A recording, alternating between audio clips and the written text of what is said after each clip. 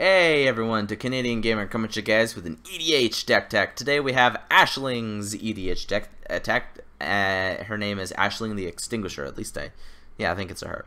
So remember, for this I will just go over what cards are in it. I won't go through exactly what each card does. I will do that with my own personal decks, not these ones, because that has a lot of cards to go through. And yes.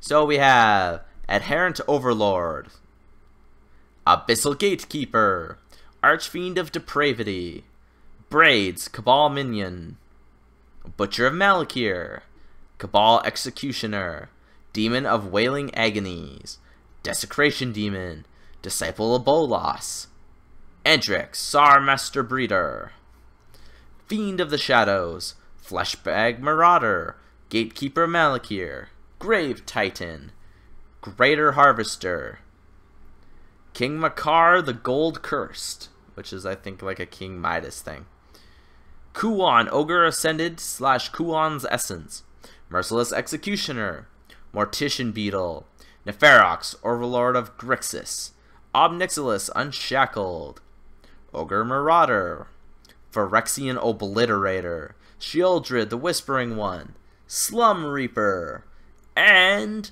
Woebringer Demon. Oh yeah, I forgot to go over the cost of this deck is $355.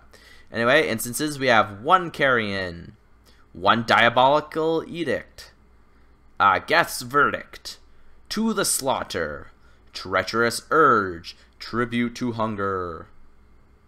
Then our 21 sorceries, we have Army of the Damned, Barter in Blood, Chainer's Edict, Choice of Damnations, Consuming Vapors, Cruel Edict, Curse of the Cabal, Dead Drop, Death Cloud, Dread Summons, Grave Exchange, Infernal Offering, Innocent Blood, Killing Wave, Night's Whisper, Reign of the Pit, Remorseful Punishment, Sign in Blood, Smallpox, Siphon Flesh, and Tyrant's Choice.